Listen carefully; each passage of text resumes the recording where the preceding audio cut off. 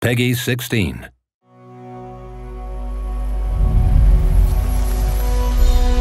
Ravenbound is an action-packed open-world roguelite set in a deadly but beautiful fantasy realm inspired by Swedish folklore.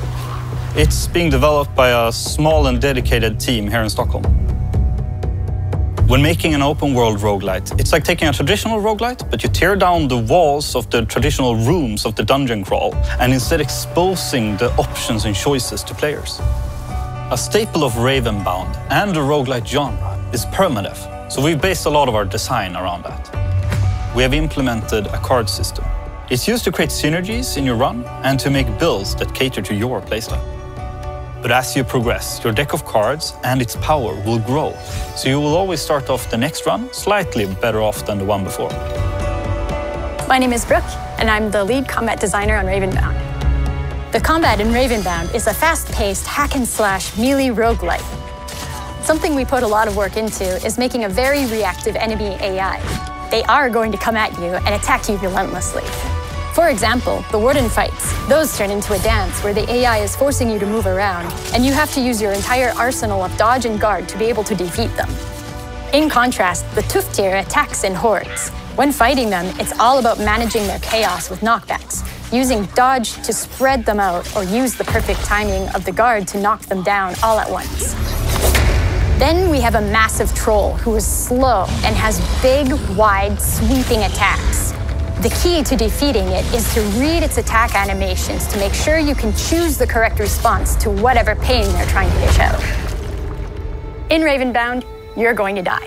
Something will murder you horribly, and everything will go wrong. Since we designed around permadeath, we really wanted you to feel a sense of triumph when you win. Hello, I am Josephine, a narrative designer on Ravenbound.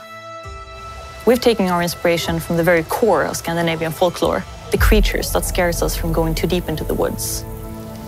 When you look at folklore, it's essentially just stories that people tell each other or what they don't know or understand. It's not about mighty heroes or warrior gods. It's about how the world is dark and dangerous, and these stories work to both entertain and warn people. We wanted to bring that feeling into our fantasy world and make it about the people and their experiences and the dangers of straying from the path. The world of Ávalt is a world of two ages existing side by side, the old and the new.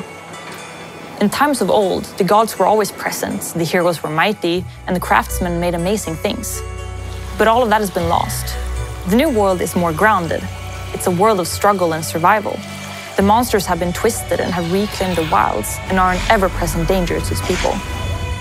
Through the blessings of the Raven, you get access to a history that has been lost to the people of Ávalt. You, the vessel, get the full picture of what the world was and what happened to its inhabitants. We are really excited to talk about Ravenbound with you. You can find us on Discord or any other social media. Come talk to us.